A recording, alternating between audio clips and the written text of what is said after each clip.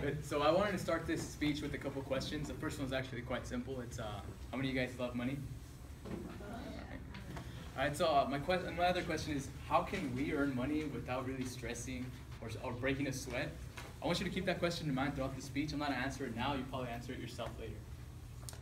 So my teacher back in high school, Mr. Scott Barber, he has a major in business administration from the University of Long Beach. He told me that there's an 85% chance of us not being successful, which it leaves us with the 15% chance of success. Which is kind of scary, right? So as a business major myself, under marketing, interested in entrepreneurship, I'm kind of in it for the money, kind of. It's partially interest, and also you want to live life like financially stable. So those numbers are scary. So like I said, I've been interested in business for 2 years now, ever since I was a vice president of marketing back in high school for my virtual business class. And currently I'm taking an accounting class, which is teaching me how to calculate net income, understand balance sheets and cash flow. So I guess you could say I'm pretty credible in this type of, in this speech, a bit more credible than others. So I'm gonna be talking about what investing is, why you should invest, and the benefits of investing. Hopefully after my speech is done, you will pay more attention into futurely investing and well, yeah, I hope I change your mind. All right, so let's begin with what investing is. According to an article on IP that was last updated in June of 2014, it said that it's the way of making money work for you. So you're doing absolutely nothing, but your money is progressively increasing. But there's other ways of investment. Like for example, we're investing right now. Besides the fact that we put money into college, to attend college, back in the day, high school, earlier these years, high school is absolutely free. We invested our time in order to get what? Knowledge. Knowledge profits us in the future.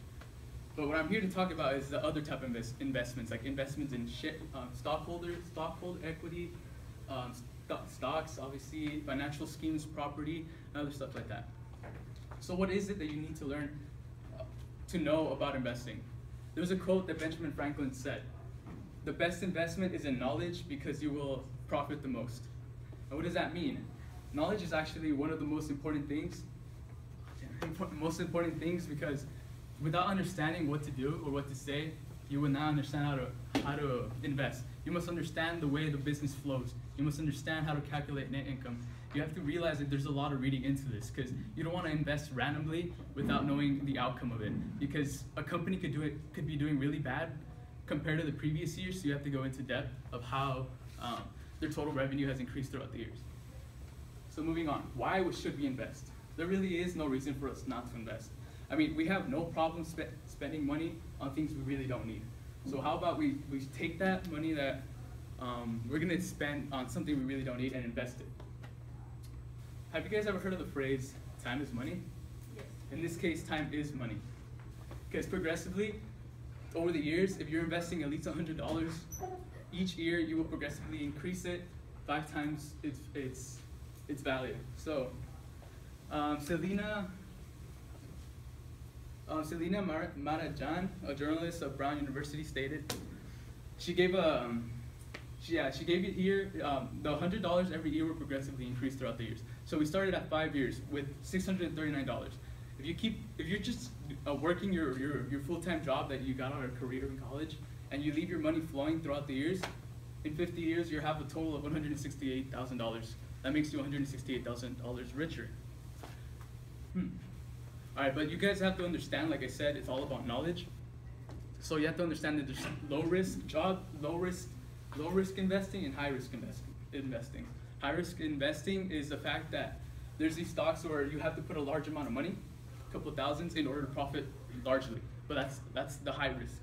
The low risk is if you have a couple dollars laying around, you can invest you can invest those dollars and they will progressively increase with a very small amount. So we're gonna move on to the benefits of investing. The benefit that I found quite beautiful is the fact that you really do not need a college degree. So like right now you're working your butt off in college, you're working really hard to get that degree. You could be investing in the background, earning money without you really doing anything. Another thing is that we're young right now, but as we get older, we're gonna go through many risks.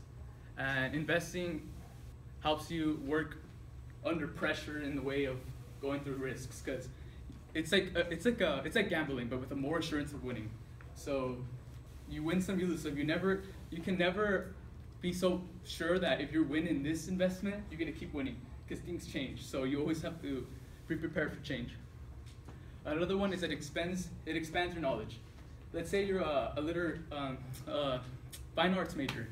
If you look into investments, you're gonna have to learn a lot about what revolves in the business. So you'll be a fine arts major, but have the knowledge of a business person. And finally, what I think is the most important benefit is like what I said, time is on your side.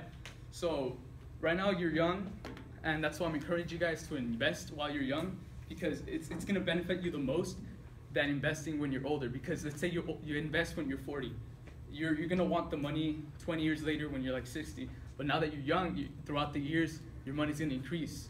So that's why I'm trying to persuade for you to invest young, because it'll make you the most profitable. And well, I did talk about what investing was, why you should invest, and the benefits of investing.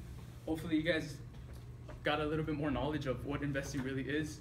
And I just want to leave you guys with, hopefully you guys could answer what the first question was on what we could do to gain money without really breaking a sweat. And that is invest.